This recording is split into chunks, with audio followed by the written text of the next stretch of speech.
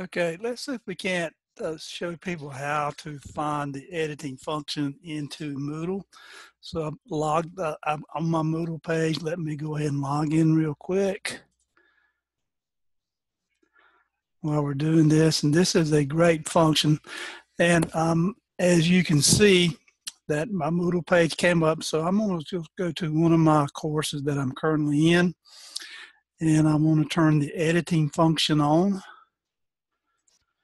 Then I'm just going to pick one thing just so that you can see how this will work. And this is pretty much the same for any assignment or anything you want to build into Moodle that has a function that allows you to insert some comments. So typically, whenever you open up your Moodle page, you'll see something that will look like this. That will give you the paragraph and bold, italics, and things like that. But if I want to expand this to get more functions, whenever I click into this 3 rows of dots, it expands this. And what I'm really interested in is how do I get this additional information right here? And I'm going to show that to you momentarily. But this is where I can come in and I can add color to the text if I want to, or if I want to add color to the background, we can do that. So it gives you a little bit more editing capabilities whenever we do this. And how we're going to do this is that we're going to go back up to my preferences, and I'll show you back up in here. So, but let me come back to here, up under your profile.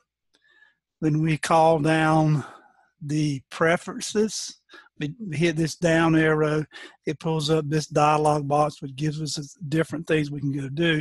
What we're interested in is in the preferences. And in the preferences, there's 2 things that I'm interested in. The first one of what we're talking about here is called editor. So under editor preferences, what I'm looking for in this dialog box is it's probably going to be set to a default editor. And what the editor that we want to use is the Tiny MCE HTML editor. And once you click that, have that clicked and save, that will allow you to get to those functions that we just saw that expands that editing capability in the HTML file that you can go in and type in text. While we're here, if you use discussion forums, and in those discussion forums, you always want to know when a new thread has been added to it. A way to wish to do that under the forum preferences is that you see here under forum tracking. Well, it's probably going to be set to no, don't keep track of posts I have seen. But if we take that to highlight, yes, highlight the new post for me, what that tells Moodle is that anytime a new form is posted or a new thread is posted, it will highlight that post, and mine turns it yellow so that I can know that now I have a new thread that just came in. So, and what you will see when you open up your course page, if you're using discussion forums, like I think I'm using here, if I had a new discussion that came in out to the side of this word called form, right about here, you would see a yellow box with, I think it says something about a new post. So that tells me that something has been added, especially if I have a class full of students that are doing multiple posts.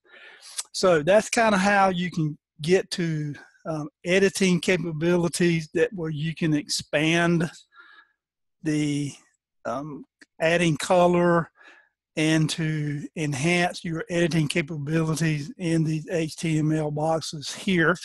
And we showed how to add in your preferences to get how to add a new discussion forum when it comes in, where you can see it out to the right-hand side of that discussion forum, and it will turn yellow.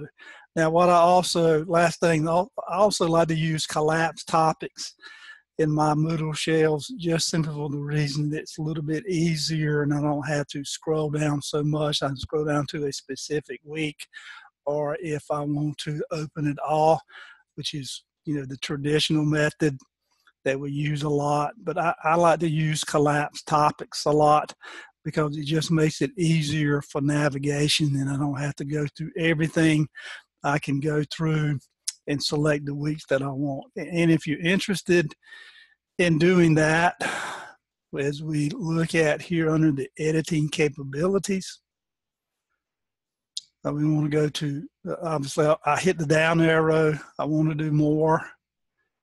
And doing more, I want to look at the edit settings under the course administration. Then under the course administration, let me make sure I got expand all. Here under the course format, you typically will see it. It's probably going to be defaulted to the weekly format. Well, I take it to the collapsed topics in the number of weeks that I have in that particular course, whether it's 5 or 8, or in this case, this is a 15-week traditional course. But by the time I add built the course shell, it's actually going to be 17 weeks to get to the final exam. So that's the reason why I have 17 different sections. And as you can see, I have the hidden sections are shown in the collapsed form. I could use the toggle function where I can toggle individual weeks or all weeks, and it gives me this. You can see the topic, the week by day, but I'll go in and do some editing to put in the specific information that I want. And the colors and how you want the text aligned, that's really a personal preference.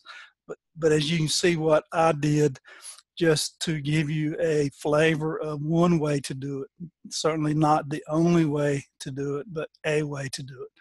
But I like the collapsed topics, again, just from the standpoint that it allows editing, and it allows where I don't have to scroll through all the text to get where I want to go. I can go to a specific way.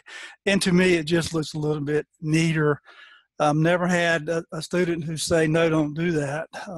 But I'm always interested in trying to find a better way to provide content. So I hope this helps, and do have a great day today.